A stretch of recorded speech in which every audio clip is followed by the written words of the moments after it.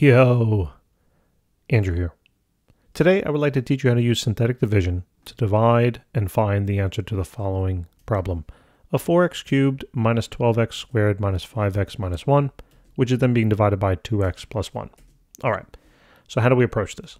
Well, first thing is, you need a nice little table here to help us out with synthetic division. And what I'm going to do here, inside of this black part on the top row, gets plugged in all of your coefficients in your dividend. Okay, so the first coefficient is going to be a 4, plug that in. Second is going to be a negative 12, plug that in. The third is going to be a negative 5, plug that in. The last is going to be a negative 1, plug that in. Now, by the way, what happens if this term wasn't here? There is a certain pattern to this. Notice how you have x cubed, x squared, x, and then this is actually x to the 0, and this is really x to the 1, right? So you're going 3, 2, 1, 0. Obviously, when you have x to the 0, it's just nothing. So you're going to have a constant there. But you need to have this following pattern in order to kind of plug in the values here in the top row of your synthetic division table. What happens, though, if this isn't here? Yeah, well, if that isn't there, what is it? Well, if it's not there, it's 0, right? So this would just be minus 0. You can say that's minus 0x, right? Because 0 times x is just 0, and you would plug that value in. Okay, instead of the negative 5, it would just be 0. Okay. So, great. Next thing, what do we do with the divisor? Well, what we do with the divisor is we need to solve for the 0 of this function. In other words, this is a linear function. And if I said to solve or find the 0 of that function, what you would do is you would take that function 2x plus 1, and you would set it equal to 0. And then what you would do is you would solve this for x.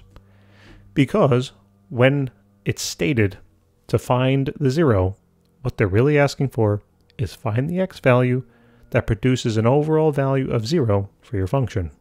So in other words, when you solve this now for x, right, 2x is going to be equal to negative 1, divide both sides by your 2, and x is going to be equal to negative 1/2.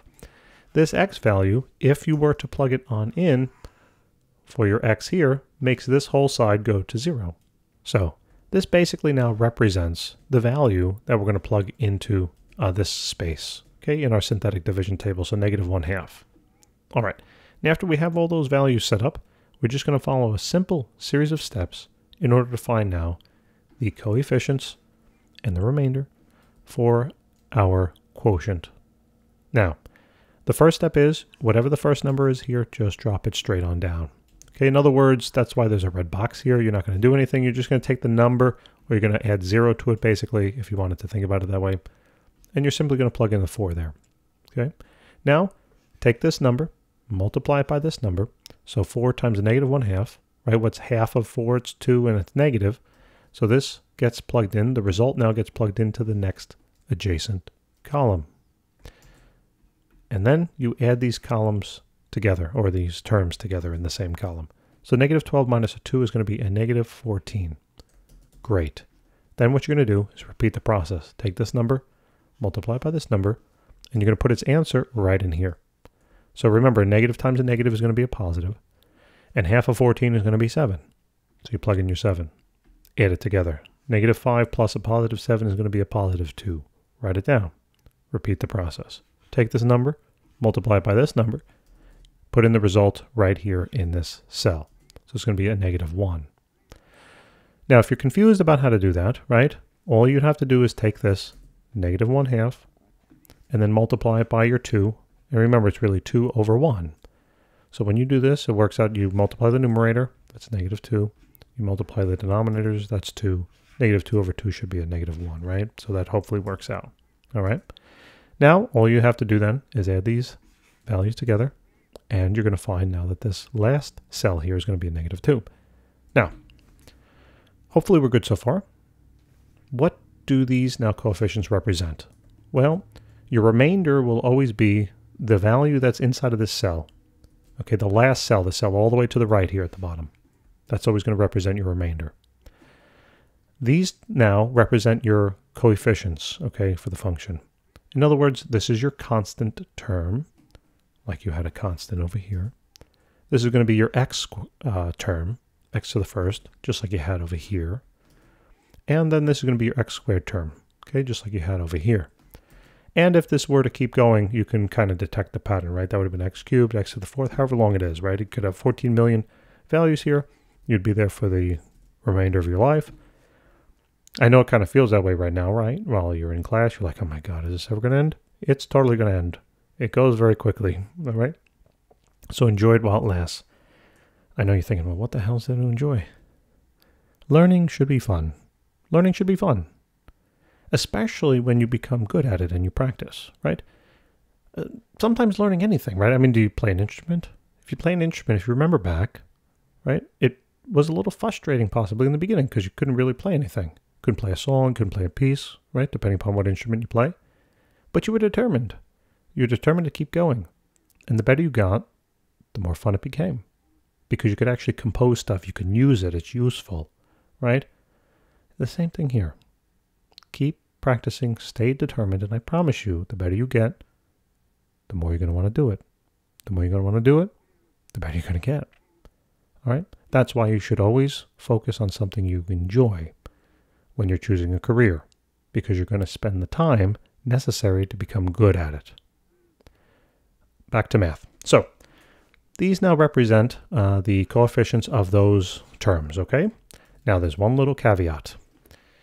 When you go back, you got to do one more step before we finally conclude that these are indeed your coefficients. You have to look, whatever factor this is, and I'm calling it a factor, I'm calling it a polynomial, it could be called a binomial, there could be many names to that particular thing, just like if you're, right, you could be a brother, or you could be a sister, you could also be a son or a daughter, you could be a granddaughter or a grandson, right, you could be a father or mother. I mean, there's so many. You could be a friend. All right. There's so many names, relative names that we can give you. Same thing here. Several relative names we can give this. In any case, your divisor. Well, there's another one. Your divisor now. Your divisor. Whatever the coefficient is, okay, of your x term, you have to take that value and divide it into each of these coefficients, not into the remainder though, okay? So these are not really the final answers yet. What you now have to do is, I'm just going to erase this for now to leave a little bit of space. And all you're going to do is you're going to divide each of these by now 2. Easy peasy. So what's 4 divided by 2? Well, that's a 2. What's negative 14 over 2? Well, that's a negative 7. What's 2 over 2? Well, that's a 1. And this, just bring it straight down. That's just a negative 2. Okay? Now, these down here represent your true values. Okay? Your real coefficients. And now we're basically done. So all you have to do now, in terms of the final answer here, is put in your x squared next to this. Put in your x next to this. Do not place anything near this. Okay? Make this a little neater. That's really a subtraction. Since there's no sign over here, that's really an addition. And, and this now is going to be a minus 2, so you're always going to take this remainder. I basically pull that negative sign on out, so to speak, and make it a subtraction. You're going to take this value, whatever it is, could be a 0, 2, and you're going to place it over your divisor, 2x plus 1. If this were a 0, obviously this whole term would just be 0, so you wouldn't have it. You would just be left with that. But in this case, we have a value there, so we can't just cancel it. And that, my friends, is going to be your quotient. That's the real quotient now.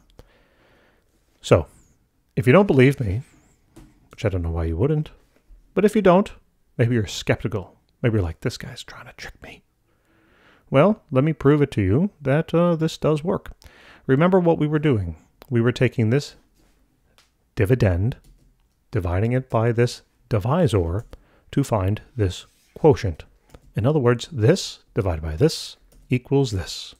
So, what we can do to check is you can make up any x value you want. I'm going to use x as equal to 0 because it's going to make our lives a lot easier.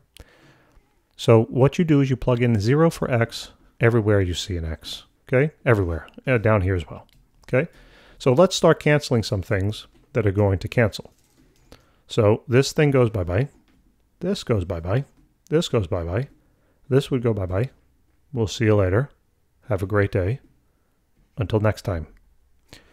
And let's write down then what we're left with. Now remember, you were taking this term, which just has a -1 in it now, and you're dividing it by this term, which just has a +1 in it. And that should now equal this thing, which all that's left is a +1, minus now, minus 2 over 1. Just getting rid of this positive sign because we really don't need it. The question is now, is this true? Is -1 divided by 1, which works out to be -1, equal to 1 minus 2? Is -1 equal to -1? Yes, indeed it is, right? So, proved it to you. Thanks so very much for watching. I really do appreciate it. I do hope this helped. And if it did, like and subscribe. Helps us out tremendously. And maybe even tell some of your classmates. We'd love to help more people. And we have thousands of videos out there, not only in mathematics, but physics and chemistry as well, and we have a lot more coming. Thank you also for all the great comments. It really gives us the motivation to continue. So thank you from the bottom of my heart. Take care.